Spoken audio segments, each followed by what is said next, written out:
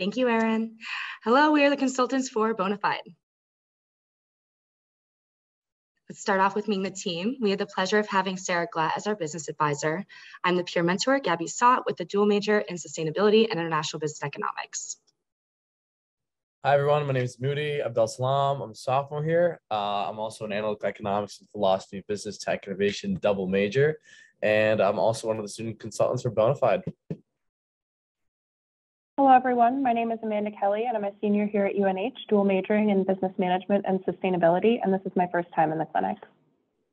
Hi, everyone. My name is Kira Kelly. I'm a junior studying marketing, and it is also my first time in the clinic. Our client was Amanda Hackett, who is the owner and GM of Bona. Amanda and her co-founder, Ryan, took the desire for sustainability and made the decision to help educate the people of their community and the importance of living a zero-waste lifestyle. Their Concord location offers a variety of eco-friendly products and a unique refill station for household items. Starting off with the approach and goals that we set at the beginning of the semester, our main target objective was to obtain a minimum of 90 points on the BIA. Another goal was to provide necessary documentation if time allowed. We took the approach of downloading the improvement report to track earned and potential points for the company in an Excel document that was formed by area of impact. This is a snapshot of the Excel that we used each week to track our suggestions and action items. The first impact area we'll discuss is the environment section. From our initial scoring, we've near tripled the points earned in this section through documentation of pre-existing policies and the creation of an management system. Now, the EMS is a culmination of policies pertaining to resource usage and waste management at Bona. Next, we have the governance section, which pertains to Bona mission, engagement, accountability, and transparency. Through our work in the governance section, we've revised Bona mission statement, created leadership organization chart, a code of ethics, and a KPI tracker, which stands for key performance indicators. Additionally, we've revised the existing operations manual to contain these policies and practices to ensure they're properly incorporated in the business. And lastly, we've outlined a plan for the creation of an advisory board for Bona post-clinic. In addition to the environment and governance sections, we were able to provide Bona with suggestions for improvement and documentation within the workers, community, and customer areas. Firstly, we recommended that the Bona team add employee bios to their website to allow stakeholders to get to know the team on a more personal level.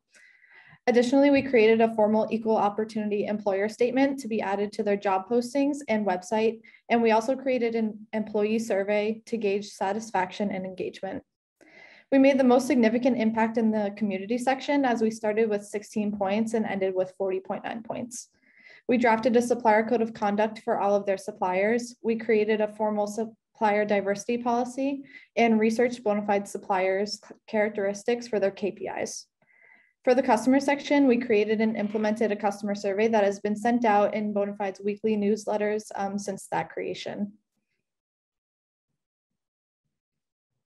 So just to sort of recap our semester, I'll talk a little bit of some of the successes and challenges we faced this year.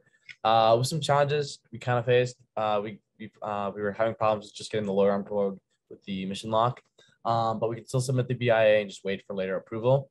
And despite the peak of the shopping season, overall, we were able to finalize the BIA and achieve the 80-point threshold that we needed to submit it, and by creating 22 deliverables. We earned 54.6 points overall, bringing us from a starting point of 37.9 points to 92.5 points, with almost half of the points coming from the community section. We also prepared Bona with future action steps that can contain takeaway documents in addition to its operations manuals that will help outline its future action steps and policies that outlines Bona approaches to different parts of its company.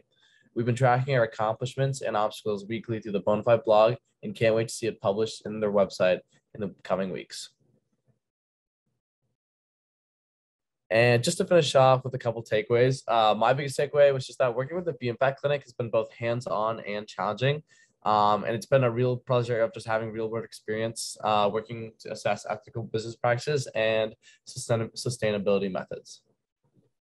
For me, it was such an amazing experience working with Amanda and the rest of the student consultant team. Amanda is continuously pushing the boundaries of her business and her industry, which is really inspiring to me.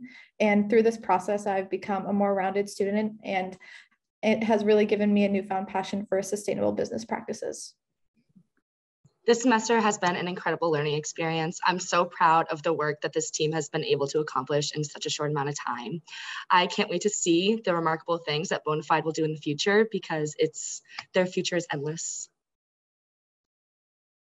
It's been a privilege to be a participant in the Be Impact Clinic this semester and to have such a fantastic client, Amanda Hackett. This program has been an extremely rewarding experience and a great way to connect like-minded students and businesses looking to create a more sustainable future.